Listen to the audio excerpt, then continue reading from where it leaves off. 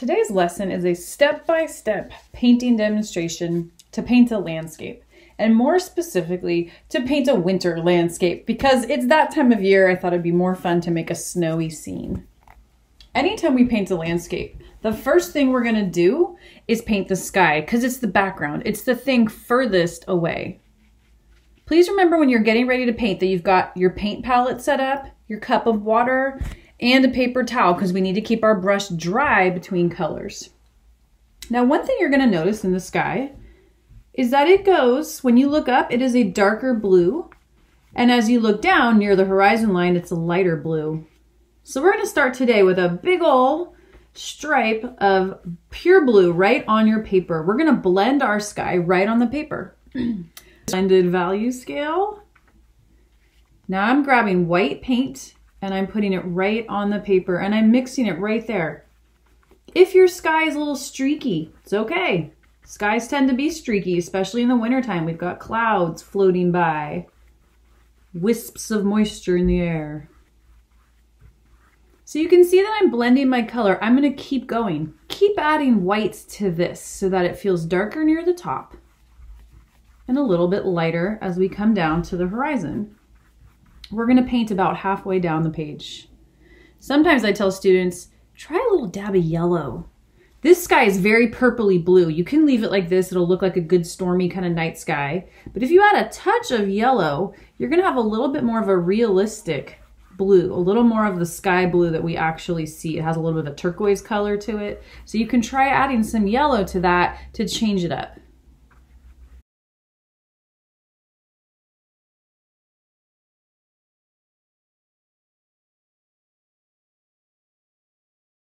Once you're about halfway down the page, set it aside and let it dry for a minute or two.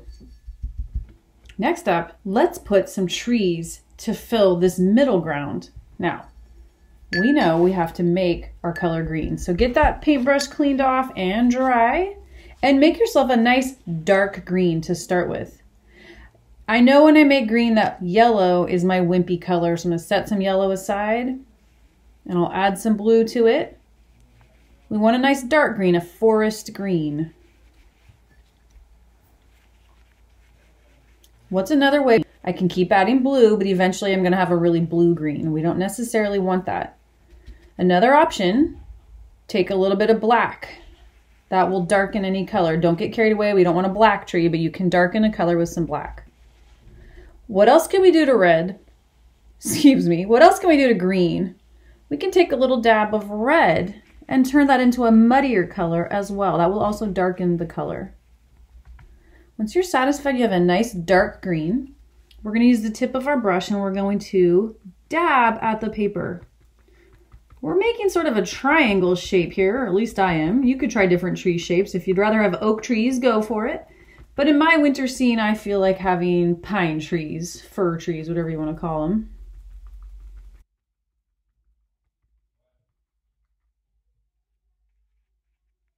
I'm running out of green, so I'm going to add more blue.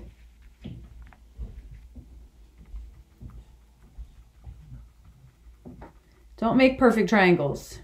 Have some branches that stick out. If you're running out of green, make more.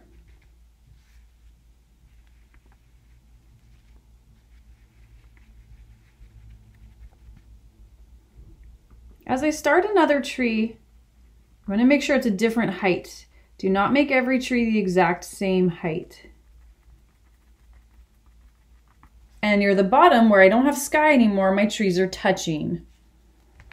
Another trick to doing the tree is give yourself a big line. That'll be the center line of my tree. And then I'm going to work down that line with a little tail to the side, a little tail to the other side.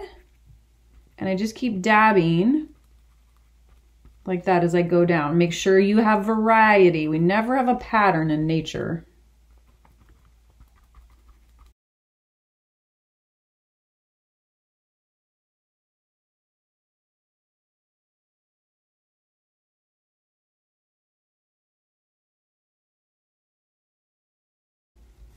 Next up, let's take a little black. Let's put a little black down in here, just at the bottom of the trees. Take some pure black and dab that in there. We want the bottom of trees to look shadowy. the shadowy forest ahead of us. We can't really see down there. So just go ahead and color in a little black. When you're done with that, clean off your brush. It's time to make a new color. Give those trees a minute or two to dry.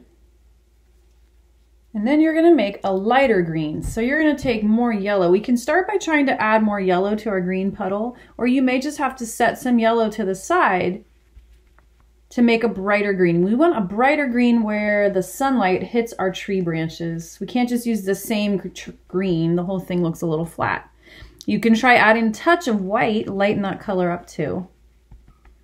So once you have a lighter green, a yellowy green that you're happy with, we're just going to add a little bit of texture. Don't overdo it. So just where I think the tops of the branches might be seeing some sunshine, I'm going to do a little bit of this yellowy green that I've created. I may not even do it on all of the trees. I want the trees closer to me to be the ones that feel like they're getting more sunlight. Those ones a little farther away, you pick, doesn't matter. Those ones we might leave darker because it's like they're back in the woods more.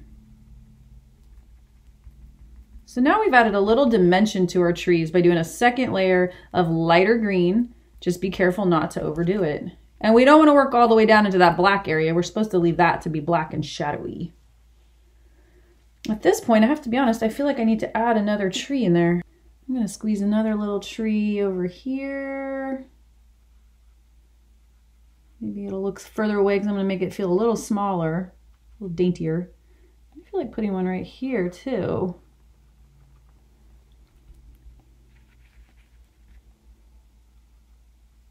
I'm going to leave them darker so they feel farther away. I just squeezed it in. Up to you guys how many trees you want in there. To your scene.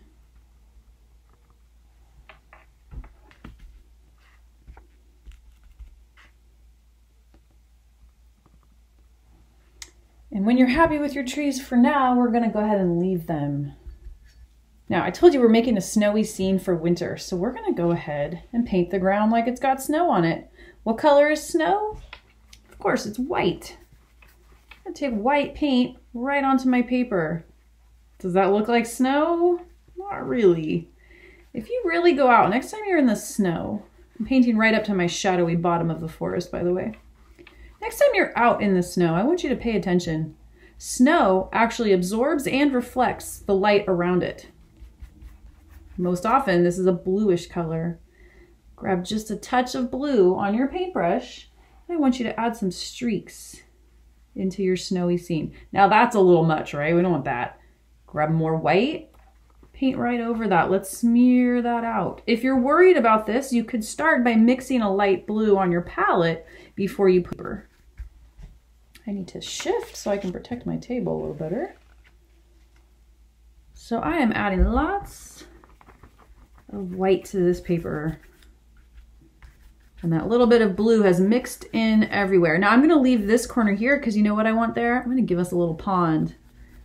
We've got a snowy meadow in the woods with a little pond.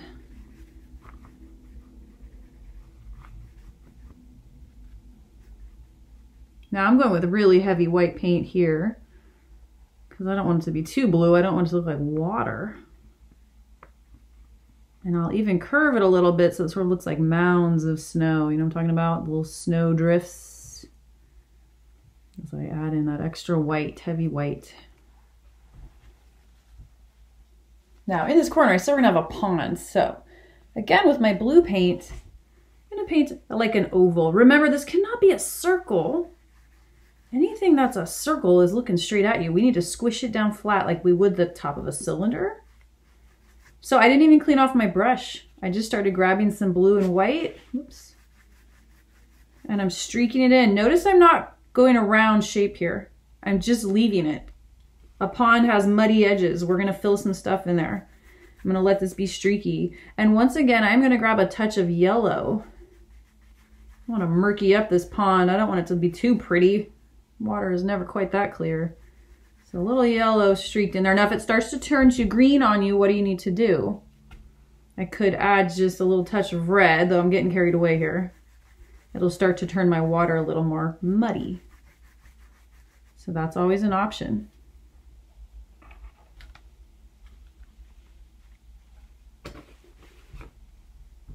While I'm down here working on this pond, let's add some stones. Now, how do we make a stone?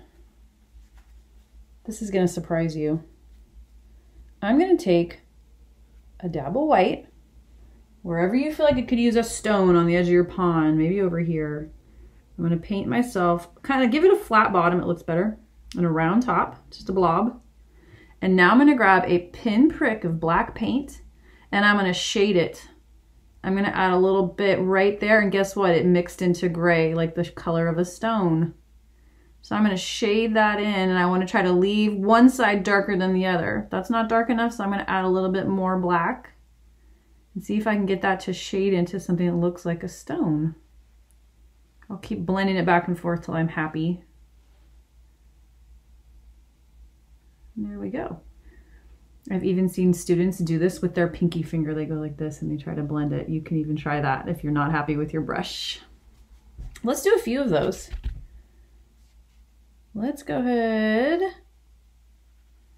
and give it another one right here. Ooh, and I'm gonna have them overlapping, so I have one that looks a little closer. You could change the shape. You could make it a little pointier or more crooked. Have fun, experiment.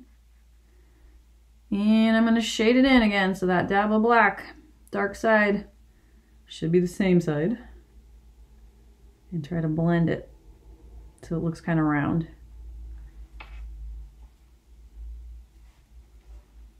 Put in a few more, maybe one over here. You can make them a little smaller as they get up higher because they're further away from you now in the scene. Add as many stones as you feel like adding around your muddy pond.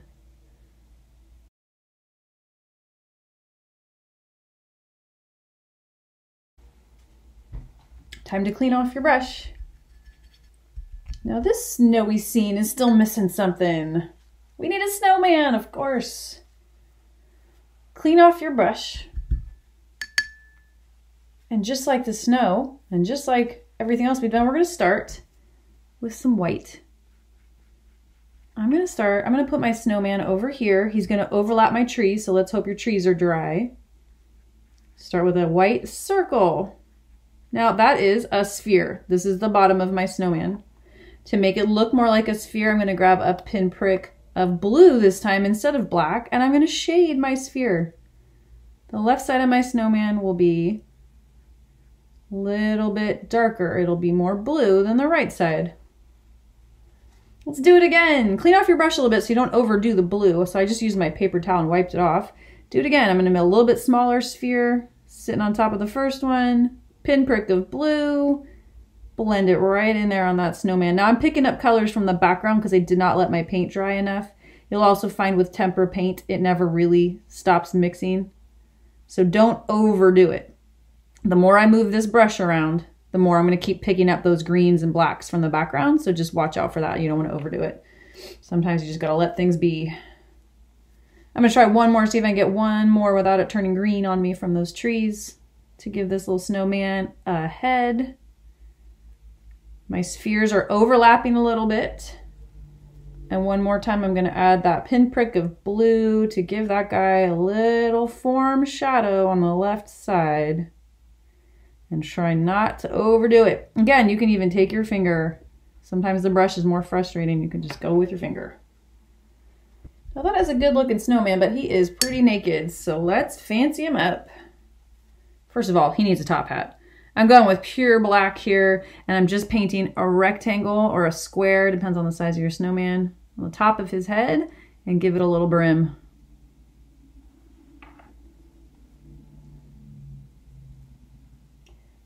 Next up, my snowman needs eyes, nose, and buttons. Here's a little trick that you can do with a paintbrush when you're trying to do perfect circles and you've got a brush this big. I'm going to flip it around and use the butt end of my brush. Dab it in the black paint, careful, and just touch, touch. There's his eyes. I'm gonna try, I mean, you can practice over here on your palette. I wanna go a little bit lighter so I don't get such fat dots to make him a little smiley face. So I'm trying to barely touch, oops, and if they're not perfect, that's okay. There's his smile. And I'll give him some big fat buttons down his chest. Ta-da! He still doesn't look quite right. What else is he missing? He needs branches. He needs some arms. I'm gonna use the tip of my brush in black paint. Now practice on your palette. You're trying to make a perfect line just by dabbing. So I'm gonna dab and then make some branches. So make it fork out. These arms would show up a little better if they didn't have black background behind them. So if you can put it lower in your paper, that's great. Maybe I'll make this one crooked so that it's on that white background instead of all up there in the green. So it shows up a little bit more this time. Now we are still missing one thing, and I'm very particular about this. He needs a carrot nose. Clean off that brush and make yourself some orange. We make orange with yellow and red. Do you see how we're using all our painting skills? Everything we've learned? Yellow and red make orange. So we're gonna go ahead and mix up an orange here on the side. I'm making a tiny puddle. It's the only orange I'm gonna use in this picture.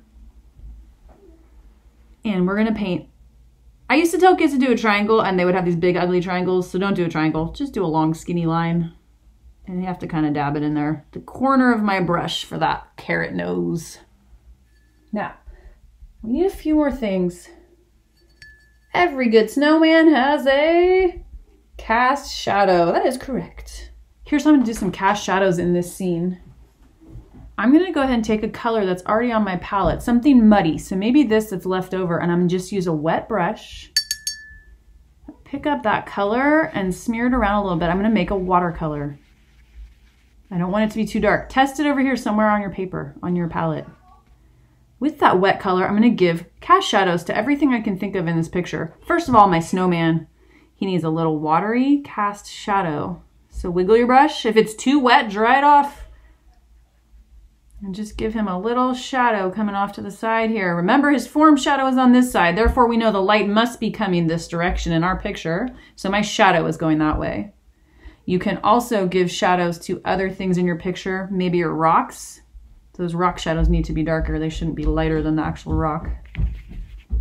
And in fact, this almost looks like a reflection in the water now, doesn't it? So give it a little shadow right underneath your rocks. I'm just grabbing some black paint too and making sure my brush is a little wet so it doesn't become a really strong mark. So just try that.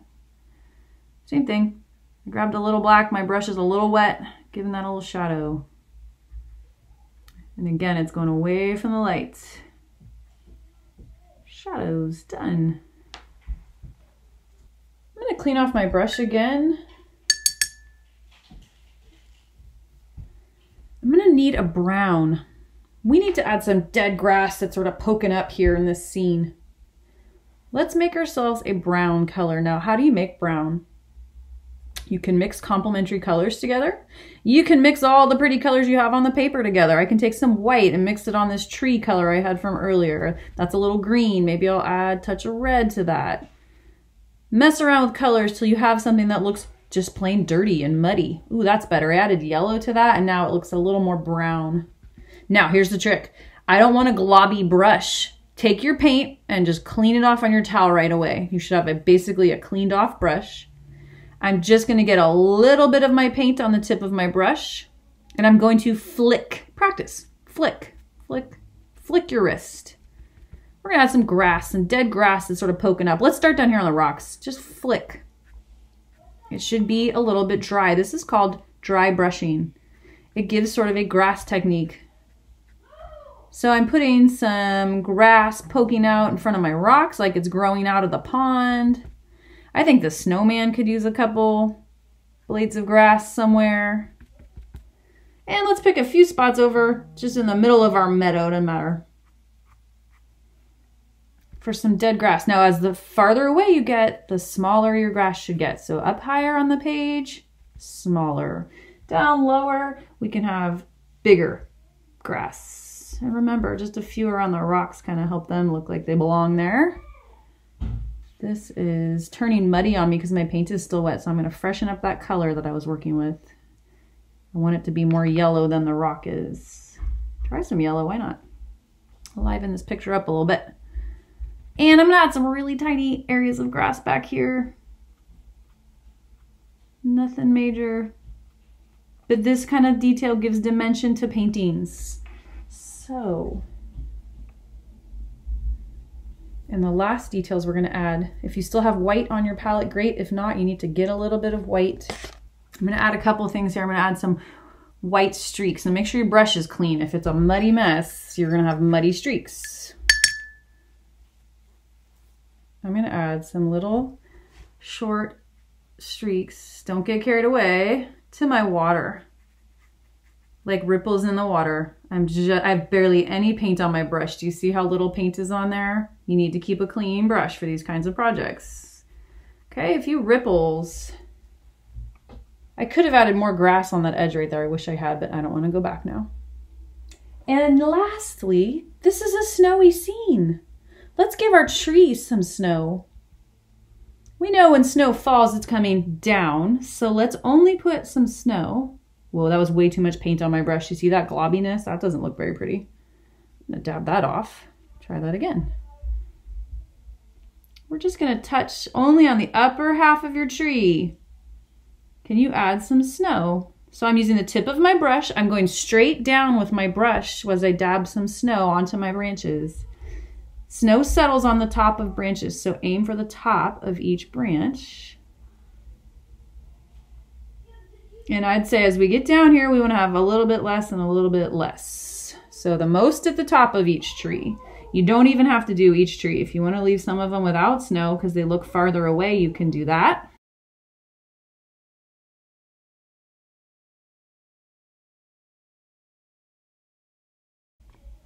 If you're having troubles with this, I want you to notice something. I'm going to take my brush and I'm going to touch it like it's angled to the left. And I'm going to change the angle as I go across the tree. So I made a fan shape. That way it looks sort of like you're touching each branch even as they turn towards you in the picture. And on some of them, you can just use the corner of your brush instead of the whole side of the brush. What do you guys think about that dark one right there? Can't decide. I think I'm gonna go ahead and give it a little bit. And the last thing we're gonna do for our snowy scene is make some snowflakes. Let's go back to that technique we learned to use the tip, the handle of our brush, dab it in your pure white paint, and start at the top because you can't screw up the top. If they're big fat snowflakes at the top, that looks okay. We're gonna have little teeny dots wherever you think. And there's usually kind of more when you look up in the sky, so we're gonna really fill it up here. And as we come down in our scene, we'll just have less and less. Vary the size, we don't want polka dots. So try to press hard, get some fat ones, have some little tiny skinny ones where you barely touched, or maybe the paint was running out on your brush. Work right to the edge, even off the page. And sometimes it kind of looks good if they come down and they just sort of fade away and disappear. We don't see them anymore.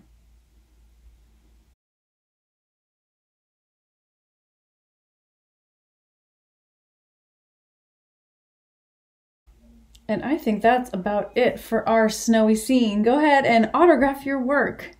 Give me your initials or you can use a Sharpie.